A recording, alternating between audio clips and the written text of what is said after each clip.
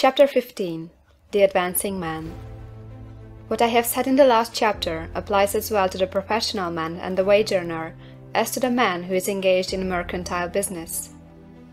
No matter whether you are a physician, a teacher, or a clergyman, if you can give increase of life to others and make them sensible of the fact, they will be attracted to you and you will get rich. The physician who holds the vision of himself as a great and successful healer, and who works toward the complete realization of that vision with faith and purpose, as described in the former chapters, will come into such close touch with the source of life that he will be phenomenally successful.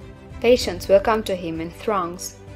No one has a greater opportunity to carry into effect the teaching of this book than the practitioner of medicine.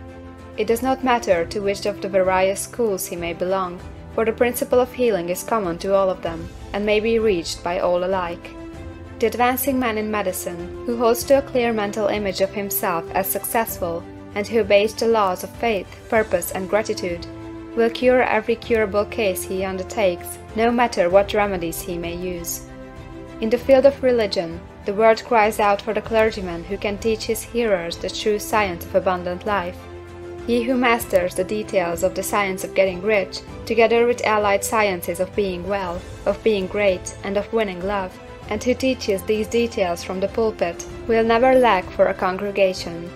This is the gospel that the world needs. It will give increase of life, and men will hear it gladly, and will give liberal support to the man who brings it to them. What is now needed is the demonstration of science of life from the pulpit. We want preachers who can not only tell us how, but who in their own persons will show us how. We need the preacher who will himself be rich, healthy, great, and beloved, to teach us how to attain these things, and when he comes he will find a numerous and loyal following. The same is true for the teacher who can inspire the children with the faith and purpose of the advancing life. He will never be out of a job. And any teacher who has this faith and purpose can give it to his pupils.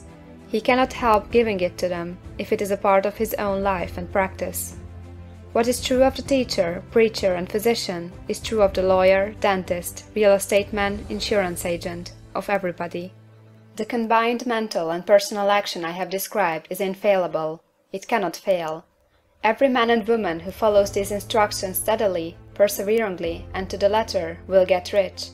The law of the increase of life is as mathematically certain in its operation as the law of gravitation. Getting rich is an exact science. The wage earner will find this as true of his case as of any of the others mentioned. Do not feel that you have no chance to get rich because you are working where there is no visible opportunity for advancement, where wages are small and the cost of living high.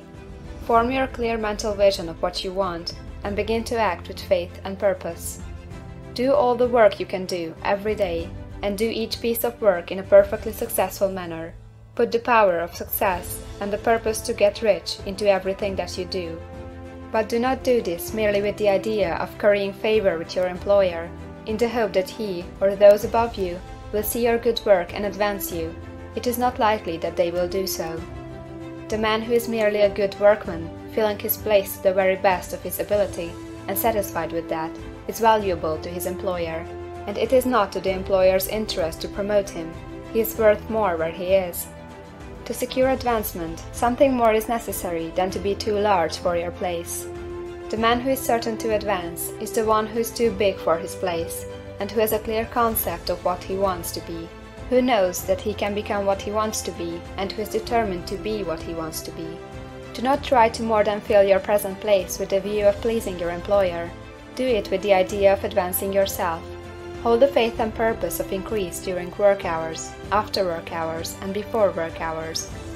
Hold it in such a way that every person who comes in contact with you, whether foreman, fellow workman, or social acquaintance, will feel the power of purpose radiating from you, so that everyone will get the sense of advancement and increase from you.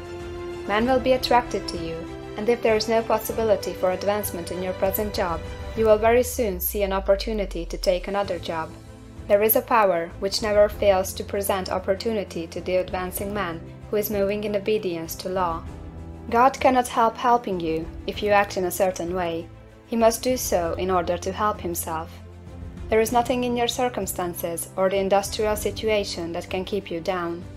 If you cannot get rich working for the Steel Trust, you can get rich on a 10-acre farm, and if you begin to move in a certain way, you will certainly escape from the clutches of the Steel Trust and get on to the farm or wherever else you wish to be.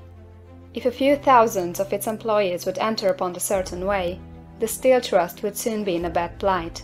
It would have to give its working men more opportunity or to go out of business. Nobody has to work for a trust. The trusts can keep men in so-called hopeless conditions only so long as there are men who are too ignorant to know of the science of getting rich, or too intellectually slothful to practice it.